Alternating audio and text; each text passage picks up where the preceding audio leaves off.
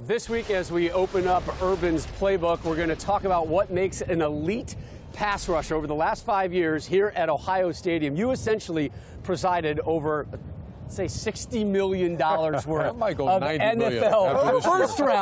first round pass rushing. Put some respect material. on it, Rob. Exactly. So what makes these guys earn that type of money? Well, Rob, first of all, it's the obvious. His size, speed, and strength. Right. When you go out and recruit an elite pass rusher, that's the first thing you look for.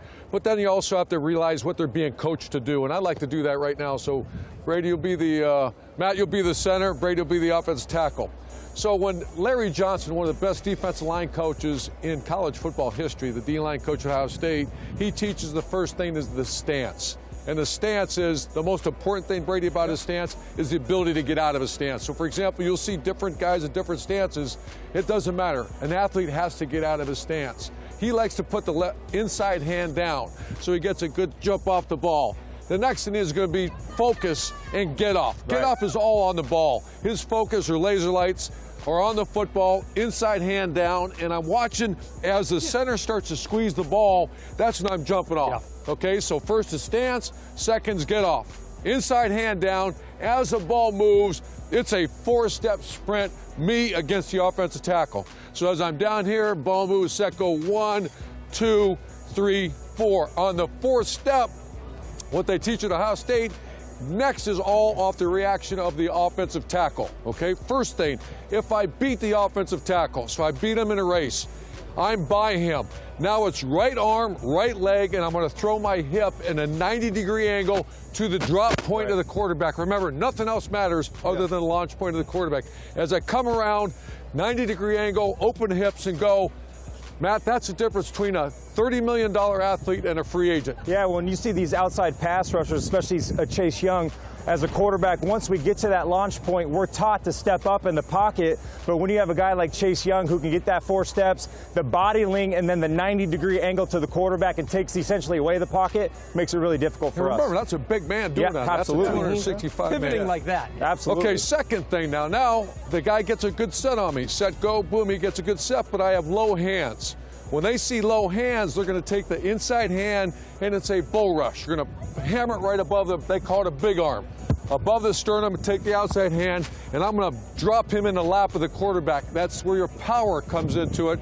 That's a power rush. And you're going to see our video in a minute. Coach. The video you watch here in a second is it's against Penn State in overtime. It's not an offensive tackle. It's a tailback, Reg. I would say and that's Joey Bosa. I would say that's a physical mismatch right there. You can't get the running back. I don't know who came up with this scheme, but we got to go back to the drawing board. He's going to cut him, Reg. Just cut him down, man. Okay, next look is the offensive tackle gets a good set. You get a good set. Now I get high hands, and this is where they do the hand-to-hand combat. It's me and you, hand-to-hand combat. You're in a good position.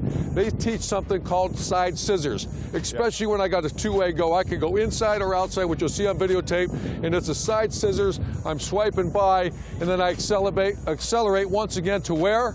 The launch point of the quarterback. Yeah. What people have to understand is an edge rusher like Chase Young, for example, he changes how quarterbacks see the game. We are trained to look downfield. When you have an elite edge rusher, you know where he's at. You're aware of which side of the ball he's on, absolutely. And you might even drop back and try to shot away from him just to create more space in the pocket. All right, quick review. You beat him, 90-degree turn to the quarterback. Low hands, bull rush. High hands, side scissors. Now, the cardinal rule of all pass rushing is once I get, he's doing a good job. Once again, the launch point's here. Brady's at the offense tackle's in good position. I cannot run by the quarterback. I have to have a counter, and that's when you see some of these elite athletes put a spin move and get to the launch point of the quarterback. So that's how the pass rushers get there. If you're Wisconsin, you've got some options to try and limit a guy like Chase Young. So what's option number one? Option number one is, so Brady's the offensive tackle. I'm Chase Young. Let's be the tight end, Reg. Yeah. So it's a body position, and he can chip his way out, but he's just in position that the Chase Young doesn't get a running start at Brady Quinn. Yeah. So number one is body position, put a tight end, offset fullback. Tailback number two, Reggie. And the other way that you can offset it as well is with the tailback and chip blocking. So look for Jonathan Taylor and Groshek to chip block Chase Young all day. And what that means is the running back straddles the tackle, and as soon as that ball is hiked, I'm taking off full speed, and I'm launching into Chase Young's ribs. We call that barbecue chicken right there. And that's the same saying we had to defend Robert Mathis, Dwight Freeney in the Super Bowl. So body position, chip, and then the third thing, Brady. Specific to today's game, especially with Wisconsin's offense, a lot of people think when you got an edge rusher like that, you want to run away from him. No.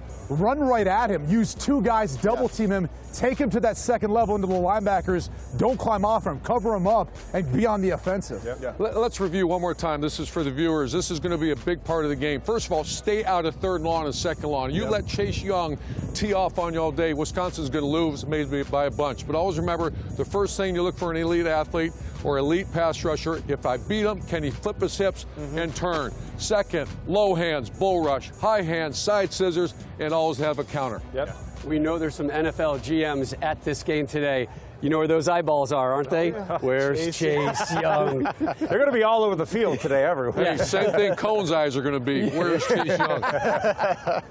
Hey, thanks for watching. If you enjoy that clip, make sure you click subscribe somewhere down here. From game highlights to exclusive interviews and rankings, we've got everything you need as a college football fan right here, College Football on Fox.